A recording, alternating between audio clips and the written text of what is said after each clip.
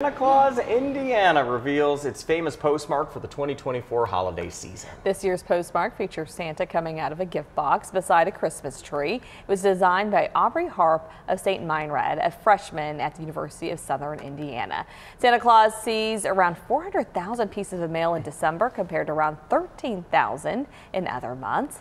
The special postmark has been around since 1983. A lot of people are already thinking about Christmas. They are going to put up their tree this weekend, I've heard.